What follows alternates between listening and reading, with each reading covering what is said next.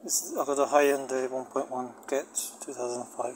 This is the old radiator cap. You can see where the washer is dented in, and it's actually larger, become larger than the new cap I'm going to put on. But it's very important that you replace this cap, and you see that there's the actual rubber stretching and drooping over the sides, so it's not able to contain the coolant anymore. It doesn't do its job. You lose coolant that way. Escapes into the air, so it's advisable to change it.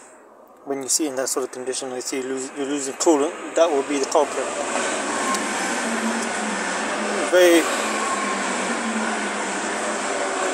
It's a very important part. Before you do anything major, check the radiator cap. If it looks like this, that will be the culprit. That will be the problem. It has to look nice, smooth, clean, and make sure you get the correct one with the mine is a 0.9 bar, and this is also 0.9 bar, and then you must get the correct pressure. That's when it releases the valve on top.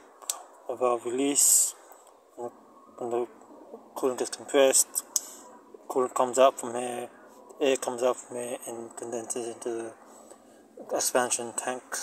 But without doing the job, you're just going to lose coolant, you're going to get an overheating engine, and it just won't do its job. So basically, it's only a £9 part.